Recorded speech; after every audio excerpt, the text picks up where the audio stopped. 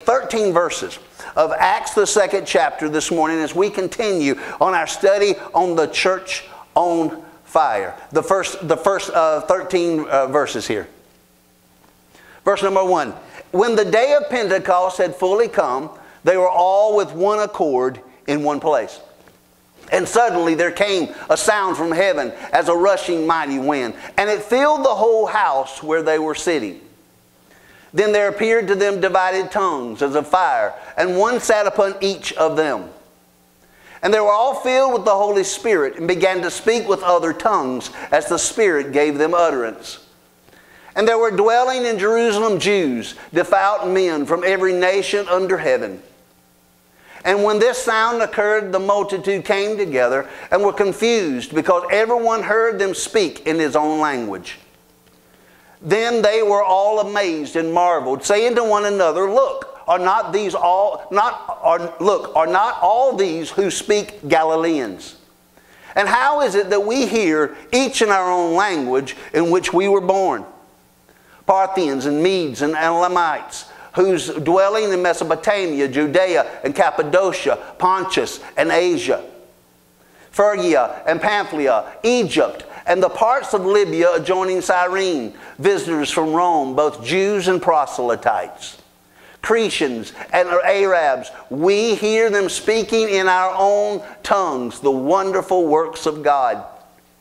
So they were all amazed and perplexed, saying to one another, Whatever could this mean? Others mocking said, They are full of new wine. I want to speak simply from this thought this morning, ground zero. Father, we're so thankful for your grace. We're so thankful for your mercy. We pray, Lord God, that you open our hearts and our minds to your perfect will, Lord God. That we will, Lord Jesus, embrace your truth. That we would, Lord God, pursue your way, God. That we, Lord Jesus, will grab a hold to the call that you've placed upon us as the church, as the body, as your people, Lord God. Lord, and we pray that the same power that, Lord Jesus, these believers experienced in that upper room would visit us this very day. And we'll give you the glory and we'll give you the honor for it all. In Jesus' name we pray. Amen and amen. As I began to consider this message this morning and begin to consider a title for this message this morning, I wanted to find a title that was equal to the magnitude of what happened on that day in Jerusalem. Equal to the magnitude of the impact that took place, not only in Jerusalem, but for all of time, for all of eternity, for all of history, for the entirety of the body of Christ. The magnitude that took place. And the only word that the phrase that I could actually come up with was the phrase ground zero. I want you to notice the definition of ground zero this morning.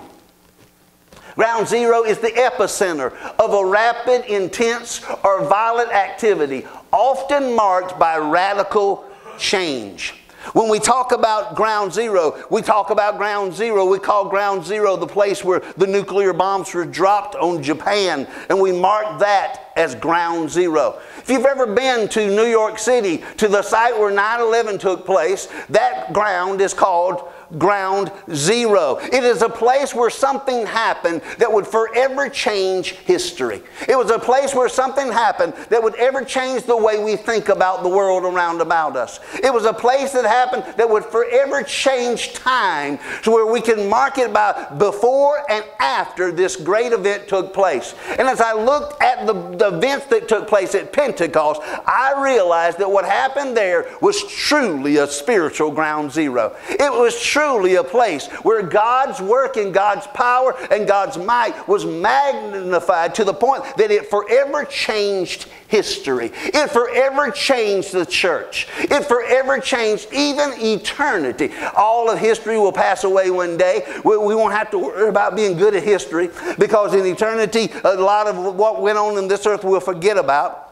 But there's going to be three major events that heaven will never forget. That's Calvary, that's the empty tomb, and that's the day of Pentecost. And I believe that as we look at this ground zero experience this morning, that we'll see the impact that it made upon our lives, upon our hearts. Now you may say, well, Derrick, ground zero kind of has negative connotations. Oftentimes it's used in war times. Oftentimes it's used in bad things that taken place, in bad events that has marked or scarred our life. And yes, Pentecost is a blessing for the church. Pentecost is a blessing for the kingdom of God. Pentecost is a blessing for our future and everything that we have for. We're sitting here today because Pentecost happened many years ago. But as I look at it, I realize it wasn't a blessing to everyone. As a matter of fact, for the kingdom of darkness, this was an act of war. This was 3,000 souls that was plucked from out of hell's path onto heaven's glory. This was a magnitude that hit them, and it took them by surprise. Hell is still reeling from Pentecost. They're still reeling from what took place on that glorious and wonderful event. Why? Because it was for them ground zero as well. It was ground zero for a culture that was filled with sin and filth and any form of debauchery. Because what it did is it recruited people to walk with God, to walk in His holy ways, to walk in His holy manners. Ground zero for them was a confrontation against the lives that they lived. It was truly ground zero. But I'm here this morning to sort of notice that I still believe that the Church of Jesus Christ needs the power that was unleashed at Pentecost. It needs that kind of power if we're going to accomplish what God wants us to accomplish in these end times. I believe it is a power that is still available. I believe it is a power that is still vital. I believe it is a power that is still crucial if we're going to do and be what God would have for us to be. Reminds me of a vacuum salesman that found himself on the rural side of Tennessee many years ago, back when door-to-door salesmen used to make a living. Anybody remember the door-to-door salesman? Yes, I do too. Every once in a while you'll find somebody knocking on your door. You're like, what are you doing? Those days are long past. But this door-to-door vacuum salesman came bouncing up on the steps, knocked on the door, and this disheveled mom opened the door wide and said, "Can I help you?" He did a quick scan, as a good salesman to do, and he noticed over in the corner that she had been sweeping, and that there was a pile of dust and dirt and hair and whatever else that was in that place. And he held up his vacuum cleaner. He said, "Ma'am, this is the top of the line technology. This is the best thing that is being made today." He said, "I want to make you a wager this morning, ma'am." She said, "What's that?" He said, "I want to make a wager that this vacuum cleaner can, in less than 1 minute, clean up that mess over in the corner that you have over there, or I will eat it." She looked at him. She said, "You promise?" He said, "Yes, I promise." She said, "Well, you better get a spoon and a fork. We don't have electricity out these ways."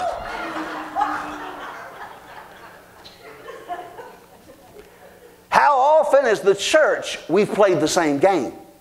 We have our programs, we have our talents, we have our gifts, we have our abilities, but without power, we cannot be effective. Without power, we cannot be everything that God would have for us to be. Without power, we cannot know the effectiveness of what Jesus has truly called us to be. We're like a vacuum cleaner salesman trying to sell something without power, without electricity, that is nothing more than a piece of junk, without the power to operate it. Well, let me tell you, the church is not much better off without the power of the Holy Ghost moving through us and flowing through us and being by us. We need to revisit Pentecost. We need to revisit ground zero. We need to see what God can teach us here in the Word of God. So that leads us to today's power principle. I kind of like this power principle. I might do this again and again. It's a quote by a man by the name of Vance Havner, and this is what he said. He said, "We are not going to move this world by criticism of it, nor conformity to it, but by combustion within it of lives ignited by the Spirit of God." What was Vance Havner saying? He said, we've for far too long tried to criticize it and it hadn't worked. We've even went the route of trying to conform to it and trying to be relevant to it. But none of that works, because God's method is still God's method. And God's method is a church that is on fire with the Holy Ghost, a church that is empowered by the Spirit of God, God, a church that is ignited. I like what he said, combustion within. They're ignited from within by the power of what God has for their lives. So we need to realize this morning that power principle for us, we need to realize this morning the vast necessity that Pentecost has for us. So this morning I want us to look at three vital, I'm going to call them vital vantage points for us to look at Pentecost. If we're going to truly understand what it means to us and what it can mean through us, we need to understand these three vital things. You see, we need to understand that Pentecost is first of all an event. Then we need to realize that Pentecost is secondly an experience. And then thirdly, we need to realize Pentecost is the impact. We need to see those three levels of Pentecost if we're going to truly understand what Pentecost can mean to us. So first of all, I want you to notice that Pentecost is in fact an event. It is a point in history that changed everything around about it. It is a point in history that was significant. Not just that it happened, but when it happened. It was an appointment that God made with His church that was significant in its timing. It was significant in when it happened and how it unfolded in their life. Notice what Luke said in verse number 1 here. He said, when the day of Pentecost had fully come, they were all with one accord in one place. Now, reading that straight out in the English language sounds like basically he said when Pentecost had arrived. That's basically how we hear. But the translators will tell you that that phrase can be translated even better to say when the day of Pentecost had been fulfilled. That carries a very different message to it. Luke was simply pointing to the fact that what had been pointed to in the Old Testament was about to be fulfilled in the New. That what was pointing to in time, in bygones past, in the form of a feast, was about to unfold to everyone to see it, that Pentecost was an event and Pentecost was going to take place. Now, there's something that we need to realize if we're going to really grasp this. We need to realize that there is an uncanny connection between the feast of Israel and what Jesus did when He was here. Notice, if you will, Michelle, if you could put up, I want you to notice that this happened. We don't hear a whole lot about this. Later we hear about it in the New Testament. That these feasts, when they unfolded, was significant because at the exact same time Jesus fulfilled them. During Passover, Jesus died. As a matter of fact, when He was hanging on the cross, taking our sins away, the streets of Jerusalem was running red with the blood of thousands upon thousands of lambs that was being sacrificed for Passover. And Jesus was truly fulfilling what John the Baptist said He was when he pointed to Him and he said, "Behold the Lamb that takes away the sins of the earth." Was it coincidence, Derrick, that on the day of Pentecost, on the day of Passover, that Jesus died for your sins? No, He was destined to die for our sins, destined to die as the Passover lamb. Paul goes as far as to say He is our Passover. Then secondly, 3 days later, there was a feast called the Feast of First Fruits, in which they recognized the first fruits of the barley harvest that was there. Does anybody know what happened 3 days after the crucifixion of Jesus Christ? He rose again. As a matter of fact, Paul once again jumps in and he says this, that Jesus has become the first fruits of them that slept. Once again, Jesus fulfilled the prophecy and fulfilled the feast of first fruits by showing us that in the fulfilling of the first fruits, He was fulfilling the feast that was looking on. Some people say, well, then why did Jesus wait so long before pouring out the Spirit upon His people? I believe it was a very simple reason, is that there was a feast coming up. 50 days after the Feast of First Fruits is the Feast of Pentecost. It's the Feast of Pentecost in which He would choose to pour His Spirit out upon all flesh. That He would pour His Spirit out upon us. That He would fulfill the prophecies of the Old Testament days. Why is it significant, Derrick? Because to the Jew, to the Israeli, during those days, Pentecost signified two things that it's important for us to realize. Because when we understand the significance of those two things, we'll see what it meant to fulfill the Feast of Pentecost. You see, the very first thing that it marked a new harvest. Pentecost was day 50. While the Feast of First Fruits marked the barley harvest, there was a much better harvest coming. That was the harvest of wheat that was coming. And on the Feast of Pentecost was 50 days later when he began to show and he began to reveal to them that there was of a new harvest that was coming. You see, what they would come to realize was on that day, on the day of Pentecost, Jesus would start a brand new harvest. On the day of Pentecost, Jesus would save 3,000 people to add to the church, and that harvest has still been going ever since. You see, when the church forgets that Pentecost is about the harvest, then we miss the very purpose of Pentecost. We miss the very reason of Pentecost. It is about the winning of souls. It is about the saving of eternities for so many people. Pentecost is about a new harvest. I want to be a part of that new harvest that is still going on today. But it is also about a new covenant.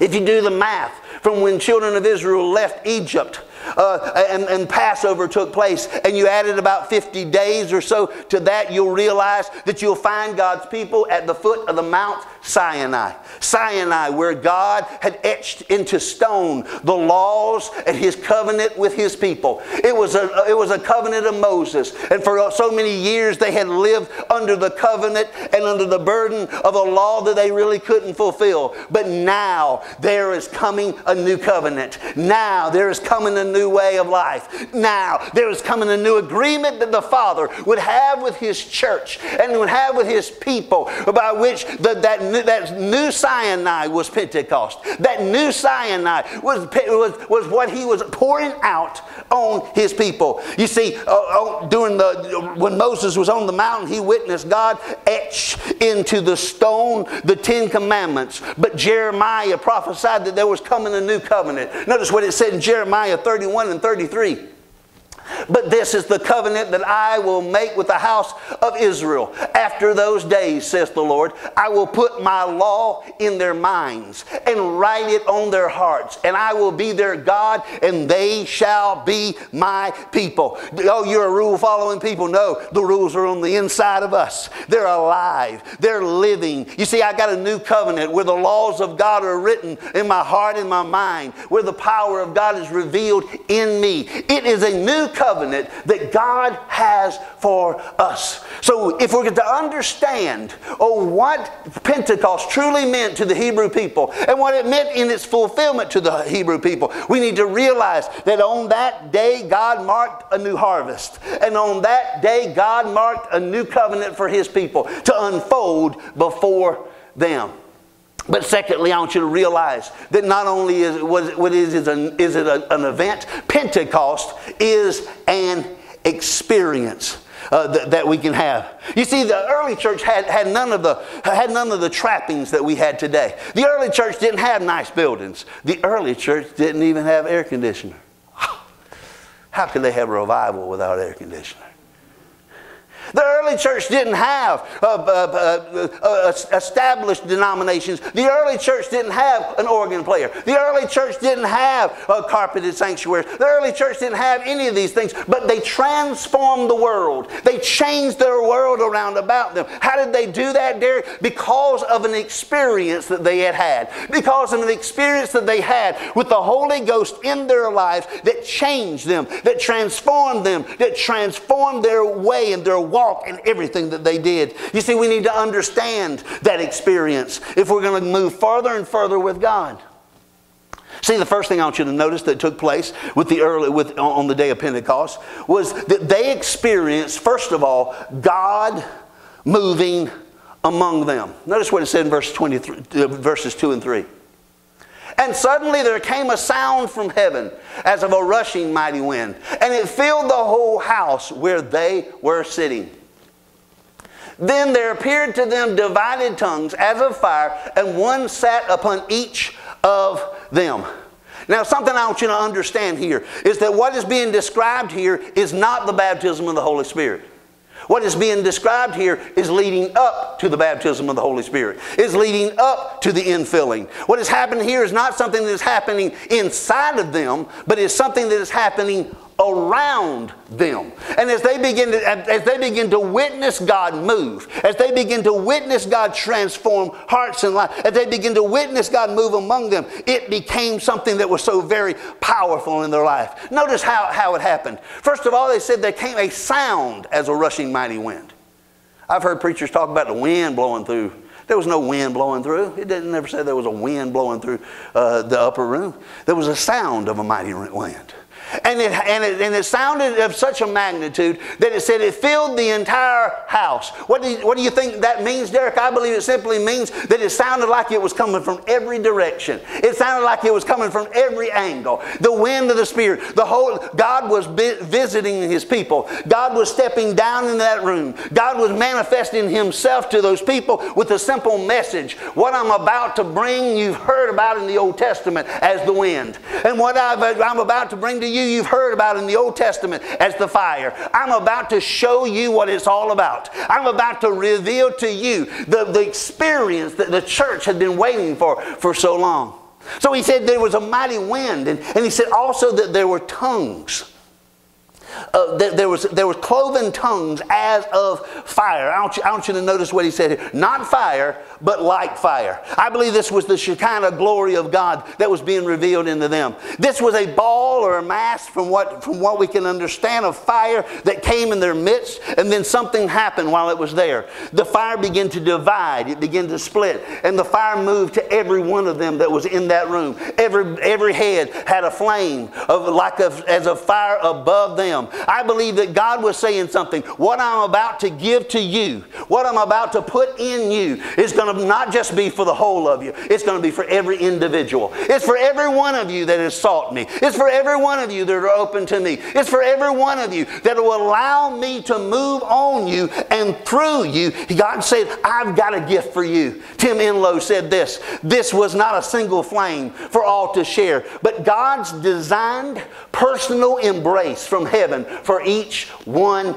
of them. See, He wanted them to understand that the anointing that was upon them would be equally powerful to each and every one of them. That it wasn't just for the special spiritually elite. It wasn't just for the pastors. It wasn't just for the teachers. But for as many as would receive the baptism of the Holy Spirit, God was going to give it to them. So they first of all experienced a move of God among them. But I'm so thankful for this next one, because the next step in their life was so very significant, and that is they experienced God moving in them, not just among them. Now they were about to experience what we call the baptism of the Holy Spirit, which is when God begins to fill us, when God begins to overflow in us, where God begins to be magnified within us. Notice what it said in verse number 4. Notice what it said in verse number 4. And they were all filled with the Holy Spirit, and began to speak with other tongues as the Spirit gave them utterance.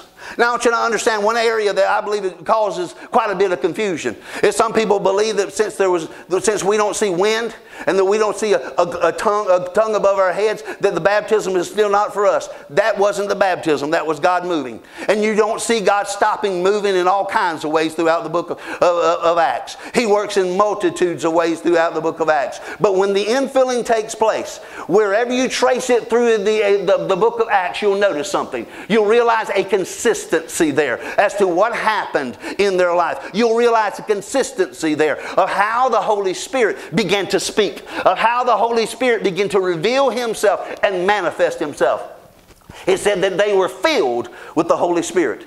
That word filled there is a very common word that we use that is very akin to the word we use baptism, which means to saturate, which means to bring to the full, bring to the brink. It means to take all of. The Holy Spirit would fill them all. Now, there's something I want you to understand here. I want you to understand that we are not being filled with anything less than God Himself. I hear some Pentecostals talk as if the Spirit is some kind of, magic thing that happened in their life. I got the Spirit. No, if you got the Holy Spirit, the Spirit actually has you, because it's God living and moving and then operating in you. You see, God, the Holy Spirit is not just a thing. It's not just a spirit. It's not just a feeling that you have. The Holy Spirit is God Himself. And what God is saying to these people today, I want to fill you to the brim with me. I want to fill you to the brim with everything that I am. I want to fill you to the brim where you're functioning and operating and moving by the power of the Holy Spirit. We are called on to be filled with His Spirit. But then something happened. The Bible says that they began to be filled with the Holy Spirit. They began, notice that word, they began to speak with other tongues. In other words, there is a continuation of this tongue talking that goes throughout the entirety of the book of Acts. It goes throughout the entirety of most of church history, by the way. It goes throughout the entirety of things. It is a beginning that will continue again and again and again. There's at least 6 instances in the book of Acts that you can point to that where the Spirit moved, there was tongues that was involved. 3 of them flat out says it. We see it when Peter goes and preaches in the house of Cornelius, and it says, and the Spirit fell upon them in the house of Cornelius, and they said that we knew the Spirit fell upon them because they all spake with other tongues. We know that when the apostles went to Ephesus and they found a group of believers that had already given their life to Jesus Christ, they had one question for them. Have you received the Holy Spirit since you believed? And then they laid hands on them and they were filled with the Holy Spirit. In other instances, it is not as clearly spoken out, but in other instances we see the inference, the manifestations that was in every one of the manifestations that was taking place here was repeated again and again and again. What are you talking about, Derrick? I'm talking about an infilling of the Holy Spirit with signs of speaking with other tongues. Now you can't leave this place this morning saying, well, we don't have a Pentecostal pastor. You see, signs with speaking in tongues. I don't believe there's any greater evidence in the Word of God than that evidence that we see here. You see, but we need to understand something. And as I said earlier, as Pentecostals, sometimes we get stuck in the rut where we begin to seek tongues. And that's not what we should seek. We should be seeking the infilling of the Holy Spirit in our lives. We should be seeking the Holy Spirit moving among us and blessing us. Further evidence that God wanted this to be something that would continue in our lives is the writings of Paul. You can't read Corinthians without running into him giving instructions about tongues and how tongues should operate in our lives. How tongues should be a part of even our prayer life, he says. He begins to unfold this. He begins to unpack this as he begins to reveal to us that as Spirit-filled people, we should be open to the Spirit moving through us and the Spirit moving among us. You see, I want you to understand that they begin to speak with, notice what it said, other tongues. In other words, these tongues, as we would see in just a few minutes, were languages that was across the world. And somebody pointed out, well, that's not new tongues.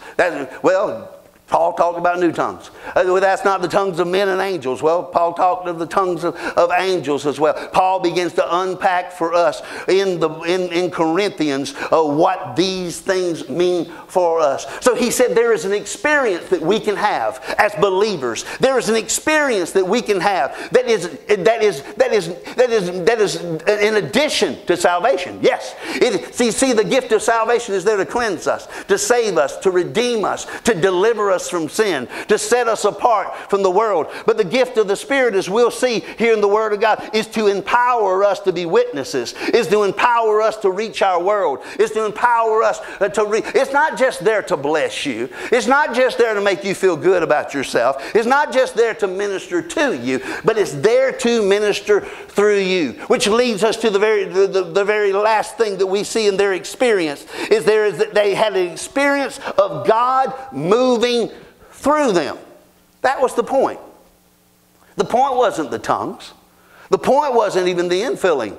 The point was, this is important enough. Jesus said, this is important. He said, I want you to wait in Jerusalem, not so that you can get a better education. He said, I want you to wait in Jerusalem, not so that you can have more faith. He said, I want you to wait in Jerusalem, not so that you can have better confidence in your life. I want you to wait in Jerusalem because I'm sending the power.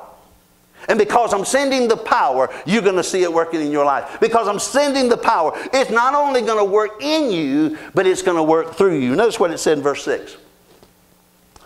And when this sound occurred, the multitude came together and were confused, because everyone heard them speak in his own language. God was using them that day to minister to everyone around them. God was using them that day to bring in the harvest. Was this all that was said? No, this wasn't all that was said. I heard one person say the reason they had to speak in tongues because people didn't understand them. I said, well, that's the problem with that. And they're like, what? I said, Peter spoke in Hebrew and won 3,000 people to the Lord. These, according to the Bible, these were Jewish people that were multi-language. But they understood the languages that were being heard. They were in Jerusalem walking among the people. You see, God's will was that God would use them. Wow. So where does that bring us, Derrick? That brings us to the very last point that I want you to notice this morning.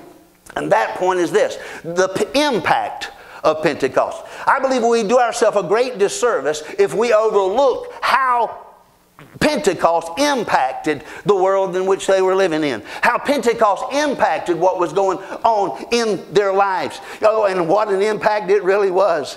Because and the very first thing, we've already seen it, is that before God will impact our world, He must impact us.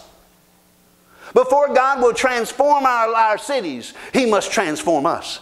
Before God can minister and move through Freeport, He's got to have a people that's willing to be moved upon first. You see, the power of the Holy Spirit moved upon them, and because the power of the Holy Spirit moved upon them, God moved through them. But let me warn you, there's a cost to this Pentecostal experience. There's a cost. It'll cost you your mundane, comfortable life. Once you get into God's plan, there's nothing boring about it. There's nothing humdrum about it. But once you get into God's plan, hallelujah, things begin to happen. It may cost you your reputation. As Pentecostals, we're used to being, those people. On the wrong side of the tracks. Those people that believe that what God did then, God can still and still does now in our midst.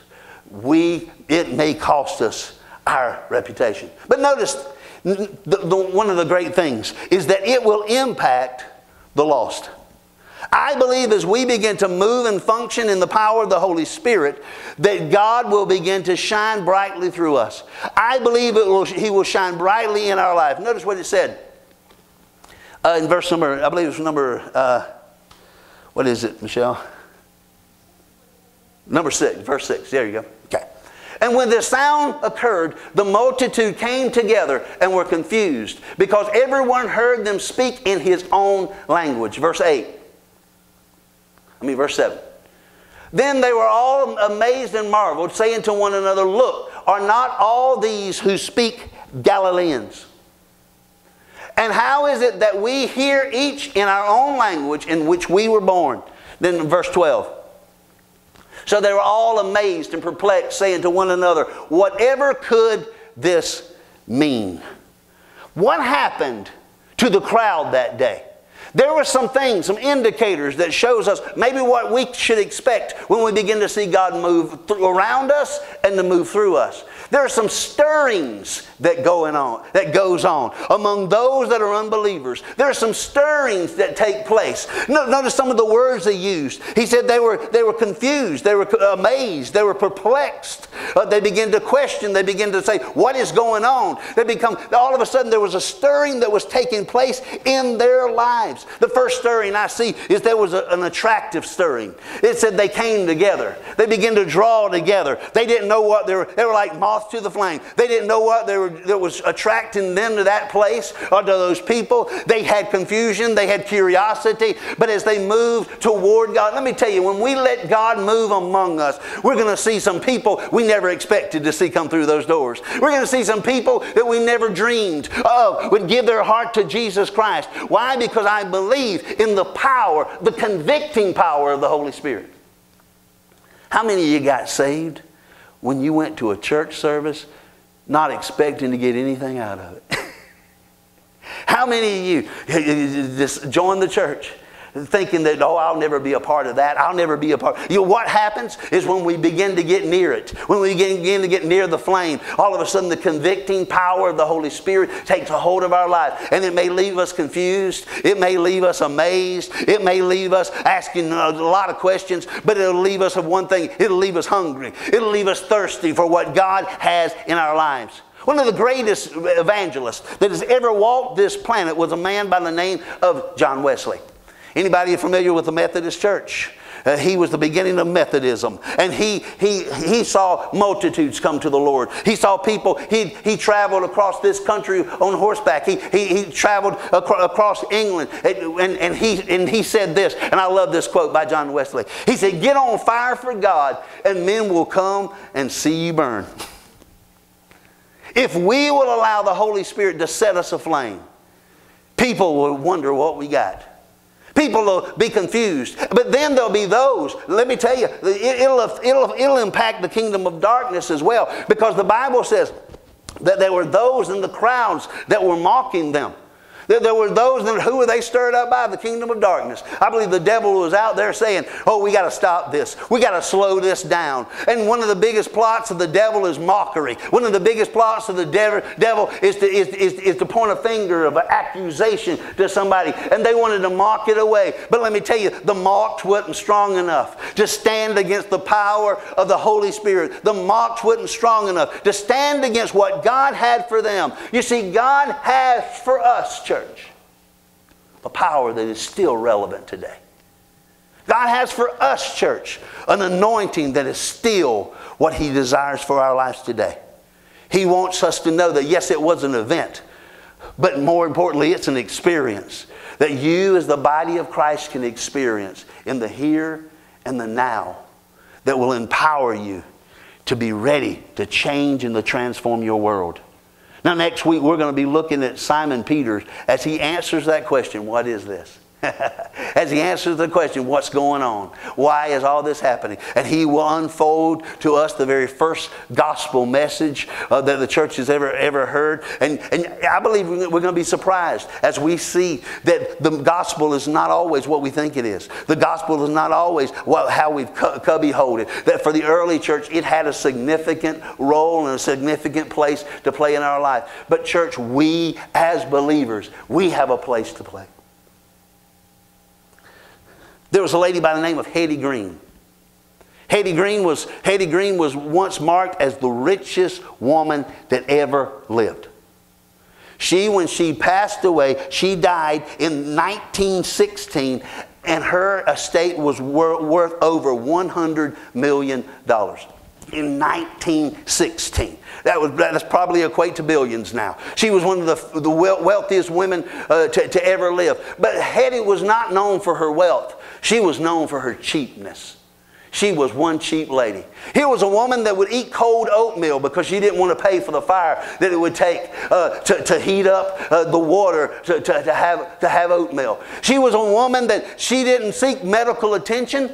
She waited until she could find a free clinic, and then she got whatever she could get from that free clinic. She waited so long with an injury to one of her son's legs that they had to amputate his leg because she refused to pay for the medical attention that she had. She would ultimately and eventually die from a disease that was easily curable had she stopped pulling on the purse strings and stopped squeezing that nickel. She died and she left behind her $100 million. She left behind $100 million that she could have lived her life with. She could have saved her life with. She lived like a pauper and she was filthy rich. Church, you're filthy rich. You've been given the power of God in your life. You've been given the gift of the Father, as Simon Peter would put it. You are a wealthy church, but you got to live like it. You got to embrace it. You got to say yes to it. What was the biggest difference? You see, back in olden times, in the early 1900s, when Pentecostalism was really beginning to flourish and begin to take place in the United States, they had seeking meetings because they'd take the book of Acts, and they believed that it was, and they believed that to receive the baptism of the Holy Spirit, you had to seek it just like the early apostles did. But let me tell you one thing they overlooked: the Spirit had already come. The Spirit was already there. And the Spirit didn't need you spending 10 and 20 hours just seeking Him to fill you. It was a promise that, as Simon Peter declared, that is unto you and to your children and as many as the Lord your God shall call. All we have to do is say yes to receiving Him. All we have to do is say yes to that gift in your life. Would you stand with us this morning?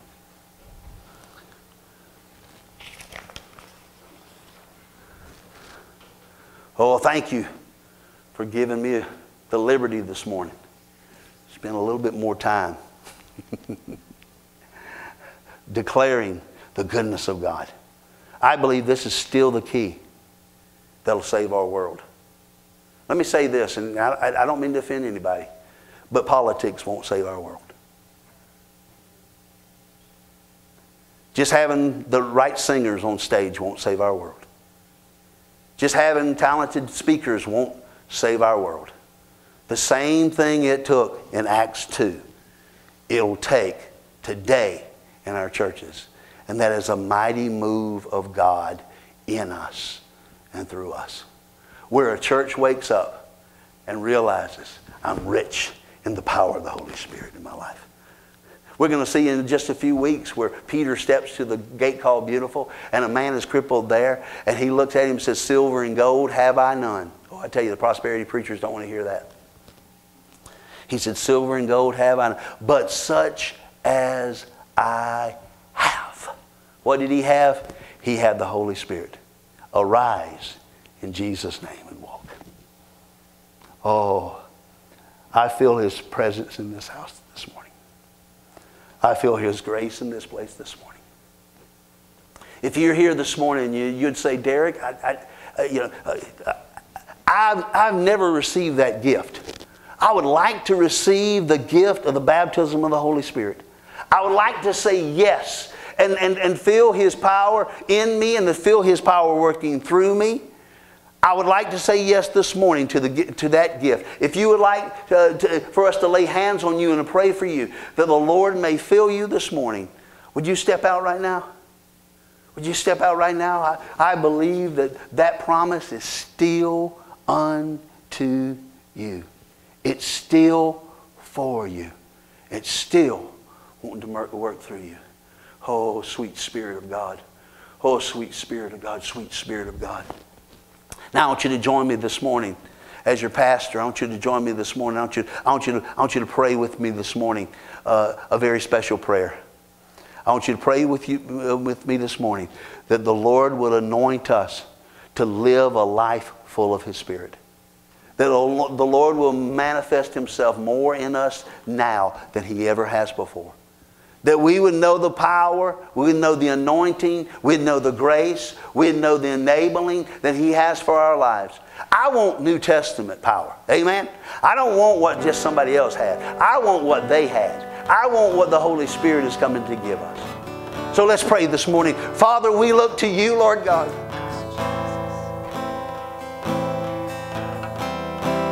We dare believe that Your promise is unto us and our children and our children's children, and as many as the Lord God shall call. We pray, Lord God, this morning that You fill us afresh and anew, Lord God.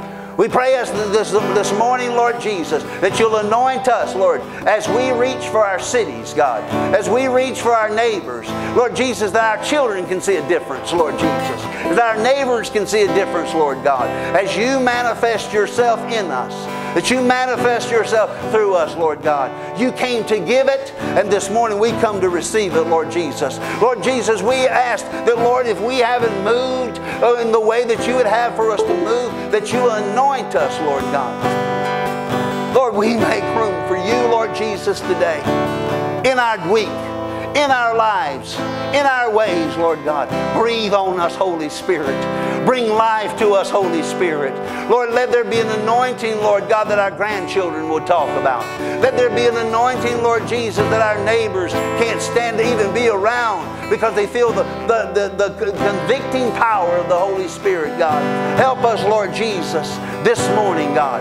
Oh, Lord God, as we embrace the truth, as we embrace the life, as we embrace what you have for us, Lord God. God, set our face upon the harvest, God. Set our hearts upon the lost, God. Set our minds upon what you will intend to accomplish in us and through us, God. In these last days, may we be equipped with everything that you have for us, God. May we be equipped in every measure, in every way, in every magnitude, Lord God. Do it again in us, Lord Jesus. Do it again through us, Lord Jesus.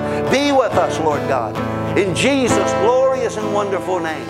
And the Church of Jesus Christ said, amen. Amen. God bless you. We're so glad you've been here. Be back with us next Sunday for more of the book of Acts.